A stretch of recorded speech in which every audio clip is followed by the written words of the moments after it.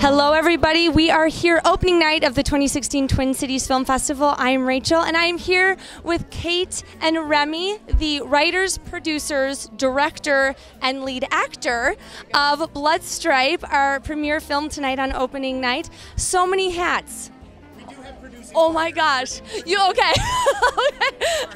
Okay. That's incredible though. When you guys started writing this, how long of a process has this been? Well, the whole process, you know, we started working on the film in October of 2013, writing, we conceived of it. But the initial process of writing, developing, financing, and shooting was only about 10 months. So then we sort of regrouped, raised a little more money. We shout out to our Kickstarter people because we had so much love on Kickstarter. Yes. We needed to regroup and raise some money to finish the film, which people really showed up. And then we went through an editing process, and now we're working our way through the festival process. So I know that as a writer and the lead actor, I'm curious as an actor, was that something that you knew from the get-go, like this is my girl? Or was that something you discovered through the process? That's a great question, Rachel. Thank you. Discovered through the process.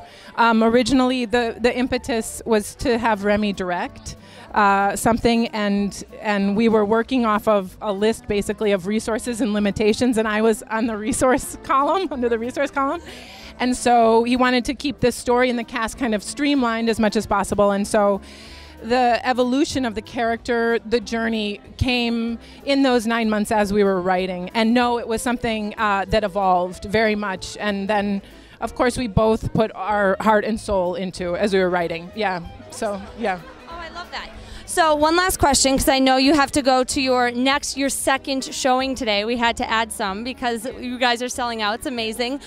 Why this story in particular, and such a simple question, why this story and why right now? You know, this is a moment in our history where the period of time where we started watching the film, writing the film and working on the film to now, there has been a massive sea change in terms of what women are acknowledged to be doing in our military. And when we started writing the film, it was women did not serve in combat roles officially, according to the Pentagon, and now they do across all branches of the military. So that was in some ways dumb luck. We were writing this thing anyway, but that shift happened.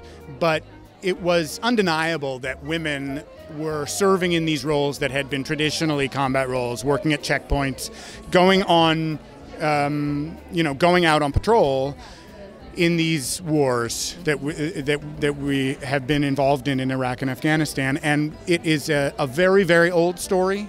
Coming home from war is one of the oldest stories we tell.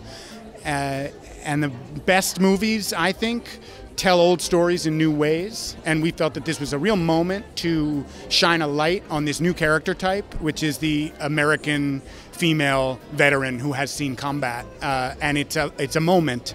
And so why not? And for as long as women have been serving in the military, we felt like there weren't quite as many stories as there could be in our culture. And so this is our contribution to a story about a woman, although it's really in honor of servicemen and women. We weren't particularly trying to specify and make it a big gender conversation. We just felt like they make up 15% of our active duty military and have been serving really active roles in combat and otherwise, particularly in Iraq and Afghanistan, and there was room to add to that return story. Yeah, and represent these warriors. Yeah. Warriors. Yeah. I love that. Yeah. I'm getting the nod, so I'm going to let you guys go. Thank you so much. It was a pleasure, and the film is just amazing. Thank you for doing it so much. Thank you. Absolutely. Guys, thank you for joining us opening night. Come see us for the rest of the festival.